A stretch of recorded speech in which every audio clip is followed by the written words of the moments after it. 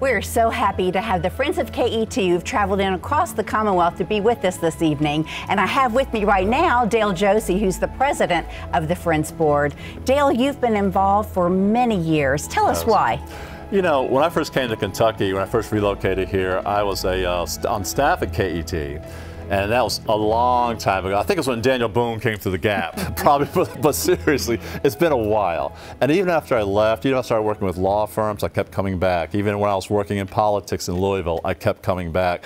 To the point where someone who works at KET asked me, so what are you still doing hanging around this place? I can't get it out of my blood. This native New Yorker loves being here, loves what KET represents. I'm glad to be continuing part of the story. Well, we appreciate your support. We're so grateful to the Friends Board. You know, you all are so committed in helping elevate Kentucky educational television all across the Commonwealth, yes. And we so appreciate your dedication. Absolutely, thank you. You know, our board is made up of diverse members, people who are equally committed to KET, not only in terms of coming to the network center, but getting involved in their community. When we look through the media clips, we see people reaching out into the community and being active ambassadors. And if someone has an opportunity for one of our friends to come and speak, let us know. Our friends are ready to share the KET message. Thank you so much. And so tell us what they need to do right now, Dale.